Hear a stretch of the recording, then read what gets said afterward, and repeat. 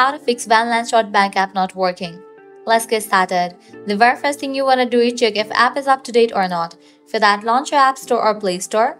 Now at the very top, you're going to see the search box. Over there, type in the app name, Lanschot, and then search for it. With that, app will appear. After app appears, at the right corner of it, you're going to see the option of Open or Update. If you find the option of Update over here, just click on it and update the app to its latest version.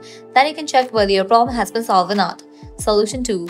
Clear cache for the app. For that, launch your settings. Scroll down, navigate to the option of General. Head over to the option of iPhone Storage. Over here, you're going to find different apps that are installed in your device. Find the app Lanschot. After you find it, open it. Then click on Upload App. Click on Upload App. Uploading app clears cache for the app. Now click on Reinstall App.